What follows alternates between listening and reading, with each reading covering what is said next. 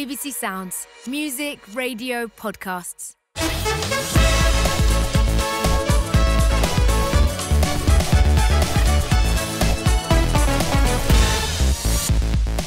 Oh, I've been looking forward to this one. Today's topic is cult heroes. Cult. A dying breed in the modern game. You know the type, special players with their own songs and nicknames, sometimes gifted, sometimes unpredictable. Always adored by fans and fellow players alike. Before we even talk about the candidates for our top 10, Alan Shearer and Micah Richards, what do we mean by cult hero? Someone who is revered by their fans for forever. They sing about... That would make you a cult hero, then. A cult, yeah. Someone who they sing about years and years and years after they've left the football club, who's made a huge impact on that football club. So why aren't you in this list? That's a very good question. I think you've got to have a bit of personality as well. That's a good point as well, yeah. Micah. I'm flabbergasted I'm not on the list, to be honest. I am now. I'm flabbergasted. Maybe it's because you're so mixed up in what you are. You know, Arsenal fan, Manchester City fan, Leeds fan. Born in Birmingham. Villa. Born in Birmingham. I've been everywhere. Maybe it's that. You are, yeah. So what's a cult? Someone just to character, personality. Yeah. You know, someone who makes you want to watch football, even though they don't have to be that great. Not always the best player. Yeah. But someone who you just admire watching. Sounds like you're talking about yourself. I know, yeah. Exactly why I thought I'd be in here. Yeah, well, I mean, we're given these top 10 by who knows who. You're always entitled to go for your own and disagree with various things, but, you know, obviously these subject matters are not something that are that important, really, just a bit of fun. Right. Here's our shortlist in no particular order. Paolo Di Canio, of course. We've gone for when he was at West Ham. Ole Gunnar Solskjaer at Manchester United. David Ginola, who you would have played with at Newcastle, Alan. This will surprise you. Paul Gascoigne. Gazza, wherever he played. Eric Cantona, naturally at Manchester United. Mario Balotelli. One for Mike. We look forward to those stories. At Manchester City. JJ Okocha at Bolton. Matt Le Tissier spent his life at Southampton. Wonderful player, of course. Chris Waddle at Sheffield Wednesday. They've gone for it. Could have been, obviously, Newcastle or Tottenham as well. And then another Newcastle player who I've heard you tell stories about before, Faustino Asprilla. So let's get your 10 to 6 first. I wanted to throw in Gabby Agbonlahor into that mix. He was just because he's loved by the Villa fans. He was there all his career. He didn't make the top 10, but I think it was nice. I verbal him. And my love-hate relationship with Zabaleta. I thought he might have been in there. What was your hate relationship? Because he kept you out of the team? It's just... Is that why, though? It pains me, to be honest. Why? Because he came and he was a holding midfielder. And then he was playing left back, right back, utility man. But then he worked harder than any other player I've ever seen. So that's why I respect. So that's why I respect him. That's why I respect him. But then he took my place in the team. And then not only that, he scores in against QPR. So I'm on the bench. I'm on the bench thinking, right? In the title-deciding game. Yeah, against QPR, title deciding. Whoever scores, I'm not bothered. And normally, they bring a defender on. Mancini used to go to fight at the back, which you will know. As soon as he winning 1-0, bring a defender on. He weren't winning. Exactly. Until late doors. So I'm thinking, anyone else but Zabaleta today? I don't care who scores, just not Zabaleta. Is that why you retired? He retired me. I thought it was injury. And who scores the first goal? That's not... I thought that was just a striker's thing, because, I mean, we've all, say for England, for example, I mean, it's human nature. When you're watching England playing, you're not, trying to break in the team or something. and the player up front, you're obviously thinking, I hope he Don't hope score. we win. 1-0, own goal, yeah? 1-0 own goal, that'll do. Not play great up front, the striker have a nightmare and I'll get a chance. But I didn't think that, you know, as a fullback, I could understand you thinking, I hope he doesn't play very well, but we win. But not, I hope he doesn't score, because he's not there to score. Yeah, but so if you think of the title... He didn't get on in that game at all, did you? No, didn't get on. That's what I mean. Did you run on at the end, though? When when he scored, it was just... But it's just... That moment, if you mention Man City title-winning team, Zabaleta's name would be mentioned in that. Well, quite right, because he's obviously the but best. I played more games in that season. Did you? You know, the 6-1 at Old Trafford and all that. I played more games, more starts than him. So it hurts. It hurts talking about him, but I respect him. I thought he would make the 10 because by the way, he's not even on the list. I know. He's going to make headlines for the wrong reasons. But yeah, he was. The City fans love him as well. Yeah. And they had that Pablo Zabala, and I'm just on the bench. Only one Micah Richards. Oh, but it's crap though, innit? That's like, there's no thought gone into it. Okay. You had a good song, didn't you? What was yours? One at Man United, they sing. Oh, Man United one. I thought you just meant Shearer. Shearer. Yeah. So yeah, anyway, you asked my 10 to 6. Yes, I did. So Asprilla, number 10. Yep. Number 9. I've gone Waddle, but he looked like a character. And because I didn't really see him play that much, that's why he's... number 9, Letis. Yep. Number 8. Yep. Number 7, Kocha. And number 6, Ginola. Okay. There's a lot of Newcastle players around. Let's start with Asprilla. You wouldn't have known him. I remember him. You remember him? I remember him. Yeah. I just remember him being weird. Not weird, but he's sort of... I don't know, he was all legs and arms, wasn't he? But he was a very good player. He was playing up front with you that season, wasn't he? And I just remember him doing... if there is such a thing, he was a nice lunatic. Yes. He was, really? Yeah. What was he like? Come on. He was brilliant. I mean, it was brilliant for the dressing room because he was a character. He loved a laugh and a joke. And he could do no wrong in the dressing room, really, because he didn't speak a lot of English. There was once where clocks go forward or back, and I was last out of the dressing room one on the Saturday, and don't forget, clocks go back, but actually they went forward. So I told him. Did you? Told him they went back? Yeah, I told him the opposite way around. So we're meant to be in training. Deliberately, deliberately. So we're in training the next day, and of course Tino rocks in an hour late, 2 hours late. He's looking at everyone, and he walks onto the training pitch and he says, Shearer!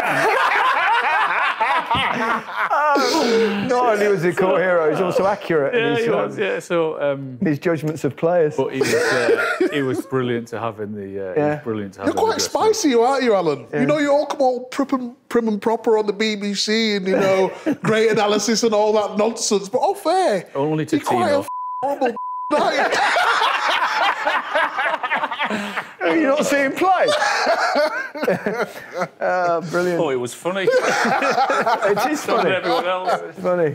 Let's move on to Chris Waddle. Did you see much of Chris? No, I didn't. He's the same age as me. Yeah, again, videos. But I couldn't appreciate the player he was. Wonderful player. Unbelievable. He was a dude. He didn't look like a footballer because he was kind of lazy floppy and lazy, but the relationship, I loved playing with him. I did a bit of radio with him. Yeah. Did you understand him? Not particularly. Very strong, Geordie. He's very strong. strong. Though. He's good on. He knows the game. He was just a nice bloke. Yeah, you know, you get some of them people who are just horrible. Yeah. But he was one of the main reasons, absolutely one of the main reasons I signed for Spurs when I left Barcelona, because I had a few choices we talked about before, and then I did the deal, and then I was on holiday in the Caribbean. And the Tax dodging. The story. on holiday in the Caribbean. Tax dodging. I always play all my, everything. Don't start those games. Tax dodging. I got him off guard. Well, this Micah Richards, isn't he? Tell you what, he's treading on thin ice. And I got a phone call from my agent saying they've just sold Chris Waddle to Marseille for $4.5 million. It was like someone snatching 15 goals a season out of my pocket. Speaking of Marseille as well, they love him. He's a cult hero there, by the way. Yeah. He's one of their most popular players, probably after Papan, maybe in their history. Yeah, well, it's got Chris Waddle to Sheffield Wednesday, but yeah, I mean, wherever he's played, everyone Tottenham, will talk Newcastle. very, very highly of him. Yeah. What a footballer. Yeah. Unbelievable. And he was one of those as well. He's one of those... Wingers used to drive me batty. I don't know about you. Played with a couple of great ones, didn't you, at Blackpool? And but if you get a winger that you know what they're going to do it and whip it in, job's easier. And he'd just go like that, and then I knew exactly when to time my run because you knew he wasn't going to go check back on that side, check back on that. He'd just whip, and his quality was great. And he was the only person. We'll come on to Gaza. I'm sure he'd be quite high up in your list. He was the only person that could room with Gaza.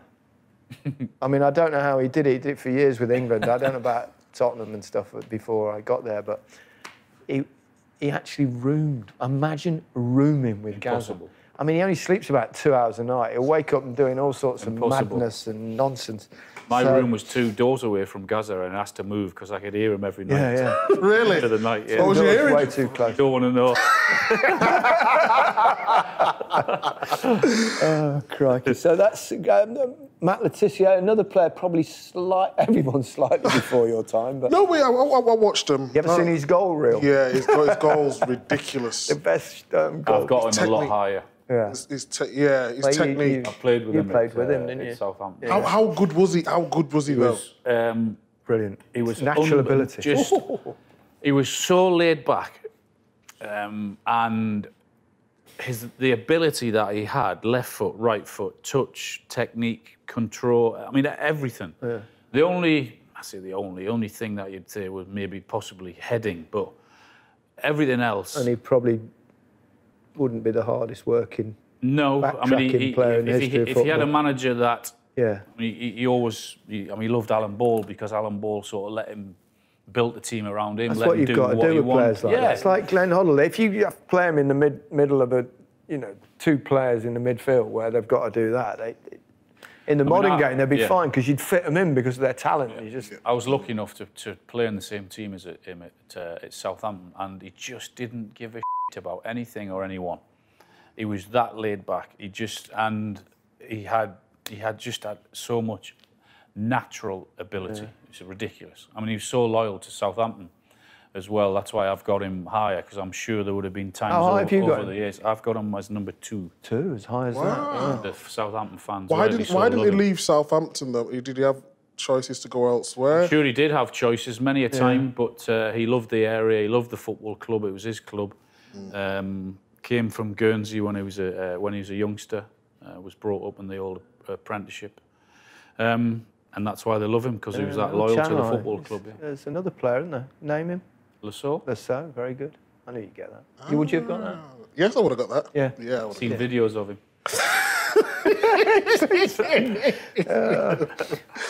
Matt Le Tissier was, he's top scorer of the greatest goals. Yeah, fantastic. I mean, you're right. You said about, have you seen his video reel of his greatest ever goals? I mean, it's redonkulous, isn't it? It's like madness. I like that. That's a good word. Redonkulous.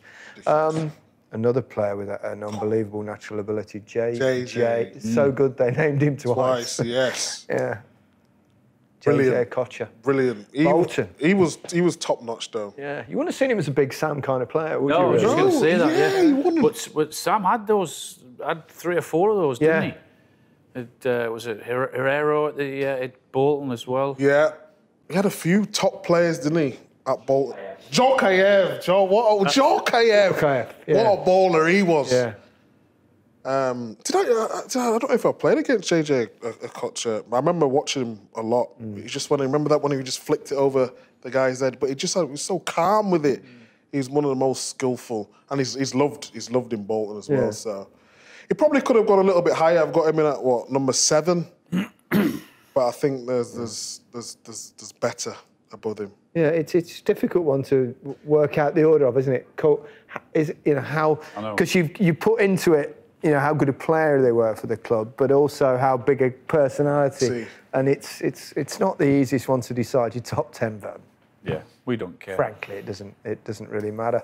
They're all brilliant players. Oh, he just made it sometimes the difficult things he made look easy, didn't he? I mean, as you mentioned, the flicking over the head, and I must have tried that a million times and never come off once. Not on a pitch and even in training, but he could do it in a match, couldn't he? Wish you had hair back then. Yeah, it was in my eyes. Yeah. Flick out the way. But yeah, natural ability, gifted. Superb player. Yeah. David Ginola, another former Newcastle player, Tottenham, Villa.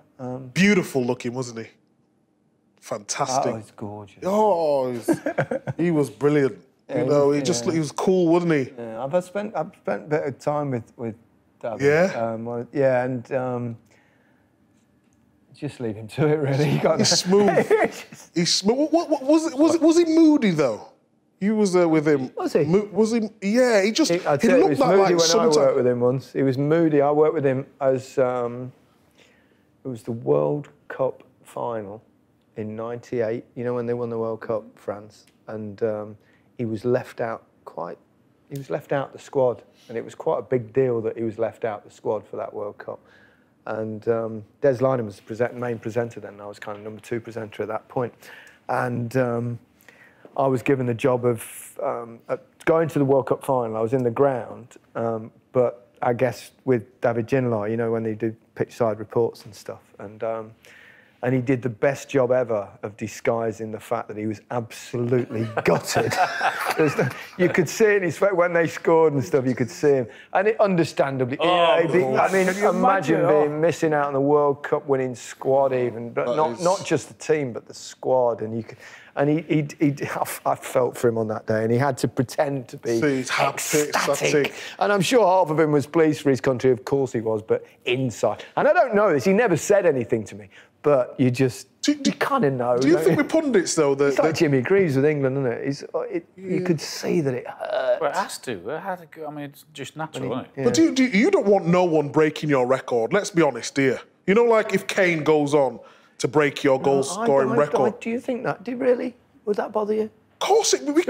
It's nice to have the record, but what it does, and what you'll see is, every time someone gets close to your record, it reminds people that you've got the record. Because there'll come a point, and it's probably already there almost with you, where people go, "Oh, I used to play."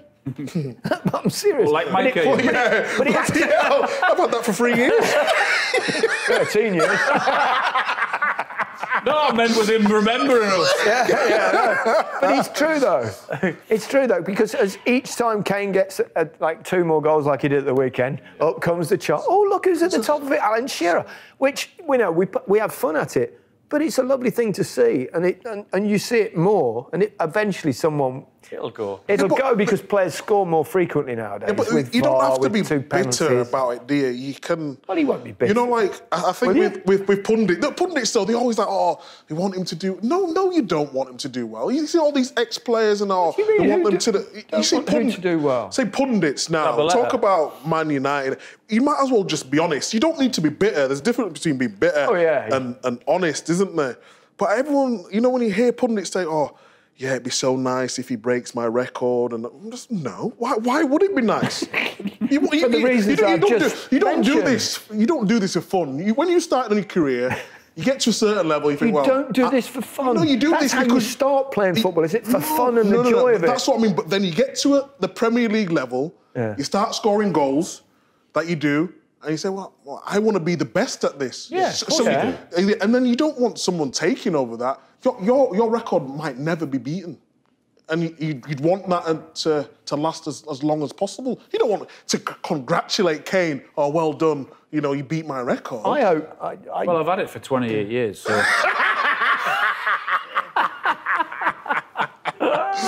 Yeah. He never mentions it. How many goals is it?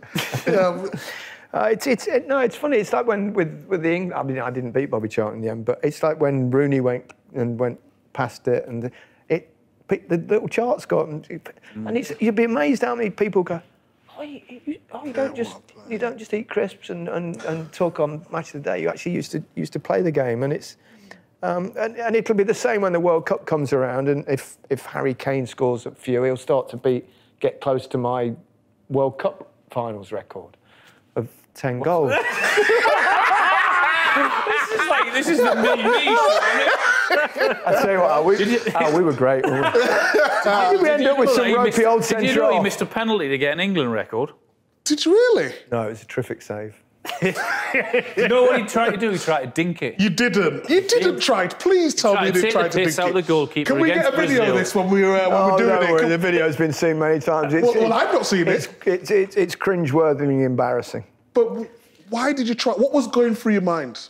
Please, enlighten me. It was a friendly, so it wasn't. Well, just before the tournament. It was against Brazil. Against Brazil? He tried to. If I was Brazilian, didn't he? He's right. He got carried away. For the England record. That is embarrassing, Gary. I mean, how stupid is that? You tried to dink it. What do you mean? Oh, for a record, you tried to. Oh my word! Getting over it. Well, just as a matter of interest, throughout the rest of your career, how many others did you try and dink? 5 or 6. Did you? Yeah. Oh, right. And how many were successful? All but one. All but one. I'd done it quite frequently because you've got to vary your penalties a little bit. And I quite like the dinky one. And I actually thought it'd be nice to. I thought it'd be nice to do the Panenka now. Look a bit, look classy. I was an idiot. But the thing is, their keeper. I'd seen him, and he always went early, and I thought I'll dink it. And I always practice. But stop laughing. Just for like 2 seconds. It's not that funny. It actually is funny. So I used to practice, like Alan did, used to practice the penalty I was going to hit in the game. And I'd practice the dink all week before at Burnham Beaches where there was no grass, right? And I was just flicking, and that's it, everyone. So I get on Wembley in the penalty. I thought, right, OK, know what I'm doing. Dinky dink, no problem at all. Come in. And because there's loads of grass on the Wembley thing, I kind of just decelerated a little bit, like, when you chip in, and caught it a bit fat. And actually only just reached the goalkeeper. In fact, he did dive early. He had so much time, though, to dive early and get up and probably do a few keepy-uppies and then pick the ball up. For a record. I thought and then went into... You said, went into the tournament and never scored. Never played again. Apart from that, he had a great England career. You give me all the ammunition I need for when we're on air, to be honest. Thank you. Thank you. Anyway. Yeah. Where was we? That's why I was never a cult hero. Anyway. Oh, God. How depressing. Now you come to think, why didn't I just hit it in the corner? No. Yeah. No. Been a legend. You were a different... I won't say that. Go on. What? I was going to say you were definitely C. T that day. You're a big one.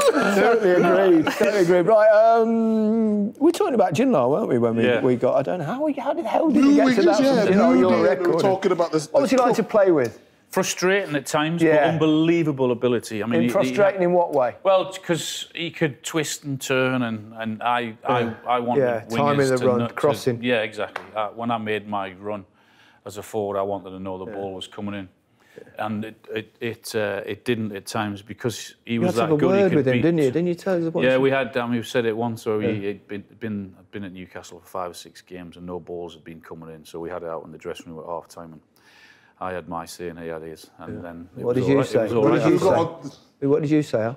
I said, David, would you mind start putting some crosses into the box, please? That's what I like. You're always gentlemanly. I like absolutely, that. Yeah. And what did he say? He said, off, Shearer. Absolutely fantastic. On that note, Al, your top. Well, 10 to 6. Mine was Asprilla, number 10. Yeah. Who have I gone for? Where have I gone? 9. 9 was David Ginola. Oh, yeah, done that. 8 was Chris Waddle. Yeah. 7 was Balotelli. Ooh. We'll save that. And 6 was JJ Kocher. Gotcha. Right. Okay. I tell you, might as well go straight on because you've only got Balotelli in there that's different from the others. So give us 5 to 1. 5 was Paulo Di Canio. Yeah. 4 was Ole Gunnar Solskjaer. 3 was Gaza. Only 3. Third. 2 Matt Letizia. Yeah. And 1 Eric Cantona. Yes. Cantona's won a few of our things, hasn't hasn't he, over the period? Micah? Number 5 was Ole Gunnar Solskjaer. Yeah. Number 4, Di Canio. Number 3, Gaza, same as Alan. Number 2, Cantona. Ooh, I'm going to have to make another decision. Yeah. Balotelli. Well, I thought that might happen. I thought that we'll save Balotelli for a little bit, even though Alan had him way down at 7th, obviously. Right, 5th and 4th, Di Canio, Paolo Di Canio. Yes, I can see why he's... I mean, his character. He was unbelievable. He unbelievable. pushed the ref.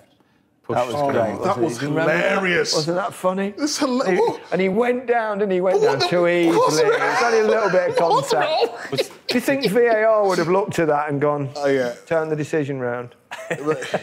How long ban did he get for that? the ref or send him off? Did he do anything, the ref? I can't remember. Of course, he would have been sent off. Of course, he must have got sent off. Yeah, and the Nigel Winterburn thing, wasn't it? Yeah, he like pretended to go, but he didn't. Yeah. That was nonsense, that was. I mean, it brings me to Gaza, but you see, when he was in Scotland and the ref did something and Gaza gave him a yellow card. and then he gave him a yellow card back, Did ref. Did he? Why refs got sense of humour, a lot of them? I don't know. I don't know what's wrong with them referees, anyway. But Di Canio was... he's interesting personality. I think he would have been very interesting in the dressing room. I think he would have been amazing in the dressing room. But they also, whoever's, I mean, Wrighty says about him, doesn't he, that he was a great professional. Yeah. Did everything right in training. Teacher's pet with Harry at West Ham, he says, doesn't he? But Teacher's pet, was he? I think Harry's probably good at getting the best out of players like that, wouldn't he? Because he's a little... he's a bit that way so himself, many, didn't isn't he? He signed so many. He signed so many, Harry, didn't he? Like that, where it's... Some players are not easy to manage. And he was probably one of them, but Harry found a knack of doing that. He was in our list for one of the goals he scored, wasn't he? When we did top 10 Premier League goals, the old bicycle, double, that one. Amazing. On the volley there. Yeah. Yeah, so very, very good player. And when you think of West Ham, you think of Di Canio, don't you? I would say so. No, I think of no. Well, no. It depends what Bobby era. Moore, Yeah, well, yeah. First, he was top. Trevor Brooking and Trevor Brooking. No, never seen them. You heard of Trevor Brooking? Yes, of course. He works at the FA, or he was at the FA, wasn't he? He was at the. He's a great man, Trevor. He worked for the BBC for many. When you did he really? You saw him as a pundit when you were growing up. No, never saw him. He was a lovely fellow. He was. Oh, he was great. He was a really just nice, absolute gent, Trevor. Gentleman he was. Sir Trevor. Sir Trevor. Yeah, indeed. Ole Gunnar Solskjaer. Now, I was slightly surprised that he was being in the cult. I mean, he's not a massive personality. He was obviously a top-class striker, scored lots of goals, including, obviously, an enormous one in '99. But I was kind of surprised he was in... He's not... You don't see him as a kind of mad personality or... What? And you've both got him in the top 5. Why? Well, I just think what you do at that particular football club and how important it is determines what and who you are. And he was there. A lot of players did great things at Man United. Yeah, why but him? because of what that goal that he scored and the part that he played in that. And they still sing his name now in terms of what he did as a player. Yeah. And when you look at the number of players that football club have had, for them to still sing his name for what he did, then... You can tell, though, because of the time he's had at the club as well. You remember when they was going through that little bit of a sticky patch? And they did right to stay with him. Do you think how do you think he's doing? I think he's doing very well, to be honest. He doesn't. Kind of inspired his appointment in many ways, wasn't it? Because no one saw it coming. Obviously, it was only meant as a short-term thing, but he did so remarkably well. But it was quite clever bringing back an old cult hero, if you like, to kind of bridge that gap. He just does it became a big gap. enough, doesn't he? Every time it looks like it's going wrong, they find it. The PSG game. He just. But now he has to get a lot more respect for his tactics as well, because in the big games as well, you see what he's done to Man City as well. He's the only one who found a way. I saw Dortmund in the Champions League in that first leg, actually. I think that the way to play against City is have a real go. Just have a go. But, I've seen lots of teams, including my own Leicester, just sat back and you're not going to do that for 90 minutes because they're going to... obviously early in the season, Leicester had a bit of luck and beaten... Well, not a bit of luck, but it was a counter-attack. Also, City, at that stage of the season, they were late starting the season and they were slow to find their momentum. I think Ake and Garcia started that game. Yeah, but Ollie's found the way to play against City. I think he's done really well. I think it's if they get into which they're going to, they'll get into the top 4 and qualify for the Champions League. I know they had the disappointment of being knocked out this season. But then I think they might win the Europa League. Next season, if they don't, they'll have to win a trophy pretty soon. It's that whole thing and win a trophy, isn't it? Well, the Man United, and they have to win trophies. Yeah. But if you look when he took over, the amount of problems that they had, and to just galvanise the I think with the team that they've got, I mean, they're a long way off Man City, but when they look at who they're above, but I do think that trophy will have to come pretty soon if it doesn't come this season in the Europa League. Yeah, and cult hero was because there's so many great Man United players, but he's the best super sub ever. And that goal in 99 is just brilliant. Gaza! You wrote in third. I thought he'd be in 1 or 2, but anyway.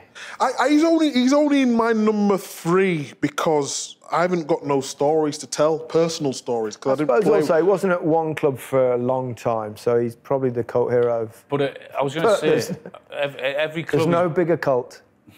Yeah. And he's hilarious. He's actually sat in I'm a Celebrity as we speak, isn't he? In Honduras. Is he the really? Italian one, The Italian one. Apparently he's going down, surprisingly, a storm and huge. I mean, he'll win it, won't he? I don't know where to start with it. Wouldn't surprise me. It wouldn't surprise me. I mean, but wherever he's played, everyone has great or fond memories of him. And there's stories at every football club. We've said it before, haven't we, about him. Yeah. I mean, it would have been a nightmare to have every single week at your club. With England, it was all right for me because you only seen him every 7 to 8 weeks or 2 3 months, whatever. I played with him. Putting up with him every single 3 day. years I was with him. Yeah. 3 years. Honestly, there wasn't a day that went by without something ludicrous happening. Some practical joke that... I mean, Gazza was so funny. But there's a line, and he would cross it. And he would cross it again, and it was just but it was always so hilarious. And I think I've told I don't know, I think of fresh ones all the time, but there's so many Gazza stories. I'm not sure I said the one about when Robbie Williams come into the dressing room or something with England. Go on. And he kept punching Robbie in the arm. He kept saying, "Take that, take that." It's such a... honestly, that's brilliant. The first time, this is true, first time he was with the England squad, he was like a kid, I don't know, he's 19, 20 or something. We were at Burnham Beaches, and the game was on, I don't know, the following weekend or something, I can't remember exactly, but we had a golf day. I didn't play golf back then, but we all had to go for the dinner after at the golf club, which was a bit of a pain. And... we all sat around, and at the end, the golf club chairman, or whatever he was called, got up and did about 10 minutes talking. Oh, crikey, let's get home. We just want to get back. Just get back to the rooms, let's get back. And we're all about to leave, and Gazza gets up. He did 40 minutes stand-up. It's the first time he's ever been in the squad. And I remember I was looking at Brian Robson, and he was going, "What the f***? Who the f*** is this?" But he did and he was hilarious. And he was telling jokes and stories, and he was getting words a bit muddled, which made it even funnier. And I was thinking, what the f*** this Geordie little fat kid. Just like, oh my God. I mean, I've told this before, but he did amazingly ridiculous and often stupid things. But the one that stands out for me above all else was, which you'd have heard before, but we were at the training ground the day before a game, and we were training at midday because we were getting a bus. It was a away game somewhere. So we do the training session. We always used to have this guy that come pretty much every day, you know, like the super fan, just do anything for the players, do anything for them. He's quite a wealthy guy. He had his own business, collecting money, but he used to come. I think his name was John, if I remember rightly. And the lads treated him awfully, this boy. I mean, they'd like burn his clothes and all that. Oh, terrible. And he would just laugh. He loved it. He didn't care. And Gaz had bought his dad like a camper van, like a small Winnebago, whatever you call it. And he parked it in the car park. And whenever Gaz had got something, whether it was an air rifle, he'd have to show off what he was. Come and have a look at what I've bought my dad, the Winnebago. And there were some roadworks outside, and Gaz, it was weird. We'd finished training, we were waiting for the bus to arrive, and Gaz goes out and gets a parking cone from the roadworks, walks up, and on the back of his camper van there was a little ladder. So he goes up, he pops it up, and he puts the parking cone on top of the little camper van. Gets out, goes and he sits in the driving seat, winds the window down, and we're all kind of muddling around. And this guy John is there, and he goes, John. He said, someone's put the corn on me, top of my camper van. He'd do us a favour. He says, go up and get it. So, oh yeah, of course, Gazza, yeah, of course. So he goes up the back of the ladder, gets to the top,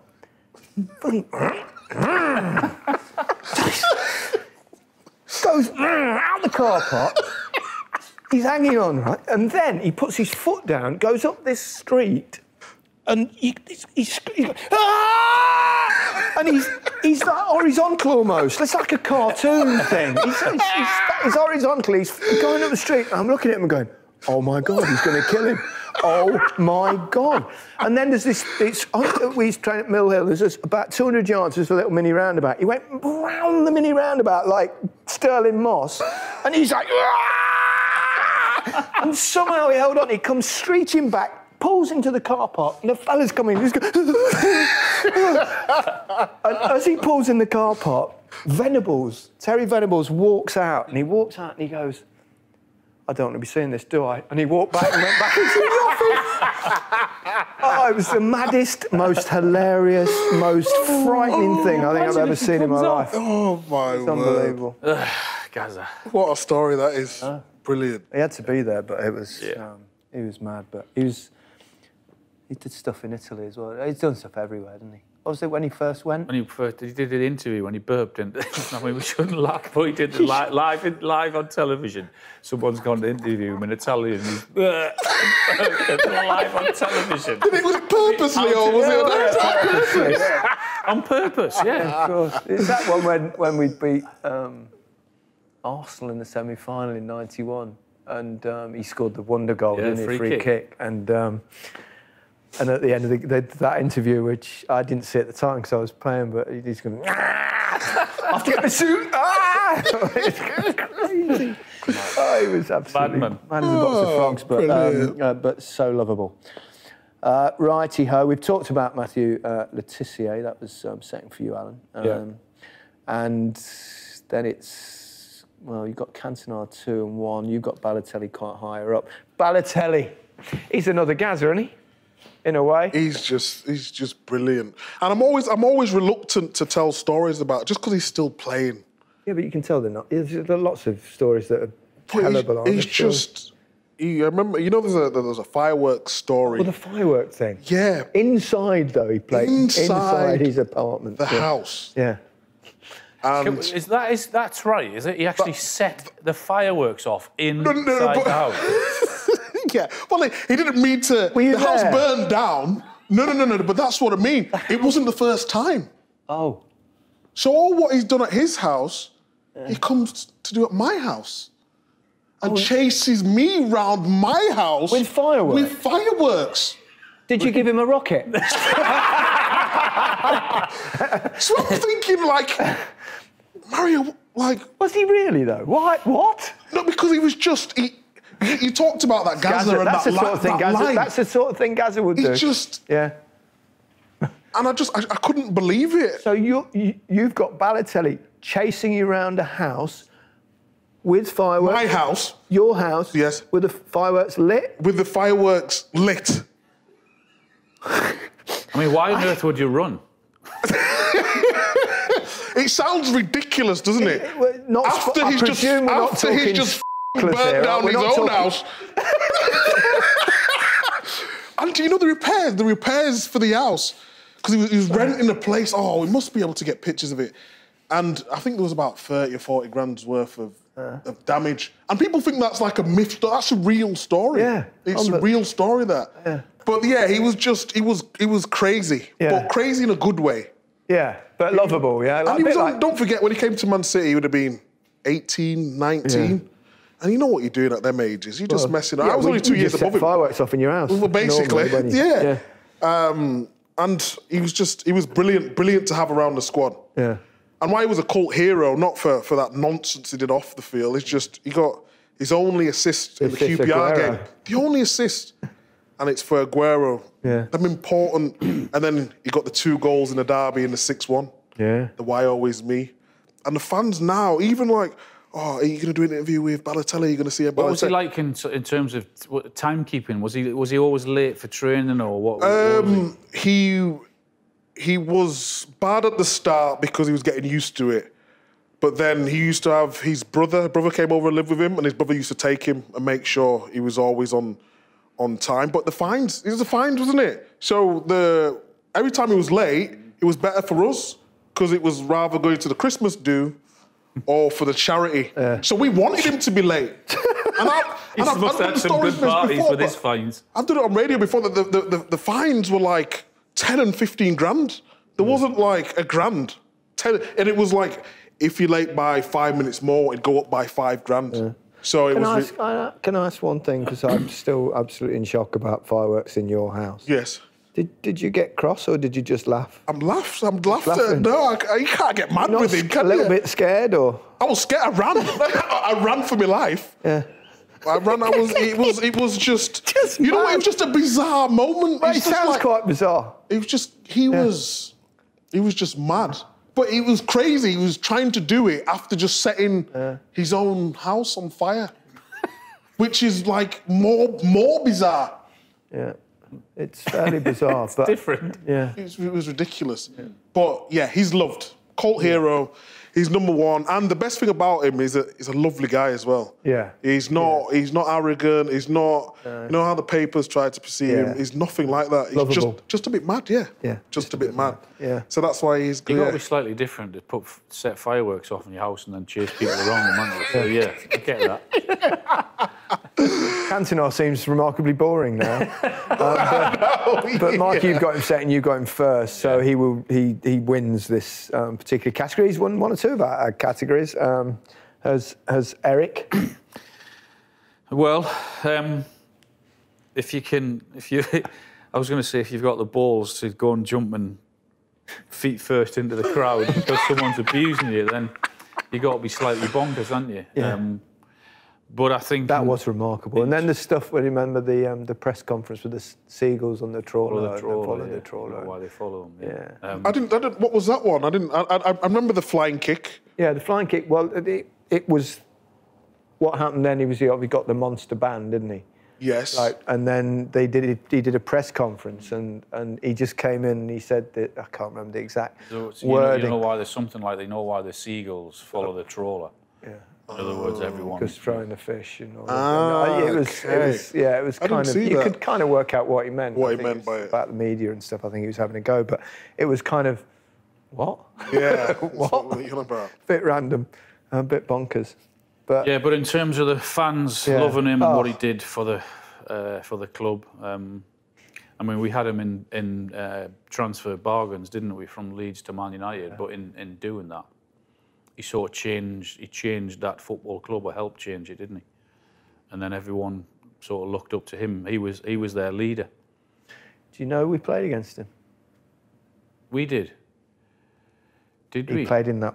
I saw the footage quite recently of the one of 2 times that we played together. We played half a game. Yeah. Your debut at Wembley, which you scored in the first half, and then I scored in the second half. And we beat France 2-0, who Platini was manager, and they'd been on a long, long run, hadn't they? And Cantona played in that game. I forgot about that. Yeah. I didn't realise that. Which is, I think, a great place to finish. Which it's been a lot of fun, a lot of characters to talk about, and not just you two. Not just you two. That was a lot of fun. Don't forget, as always, you can have your say, hashtag MOTD Top 10, and just share a few of your stories if you've got any. Cheers. Bye.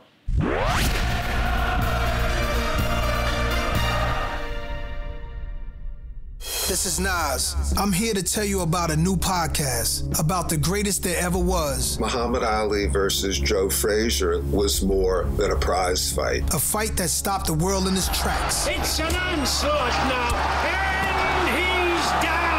A fight that changed the world forever. 15 hours ago, I left the ringside of Madison Square Garden, New York, carrying with me the videotape recording of one of the most extraordinary fights of all time. A boxing match that transcended the sport. Muhammad Ali became a martyr in many ways. He forsaked everything to refuse to go and fight. The fight of the century, Ali versus Frazier. Listen on the BBC Sounds app. Sounds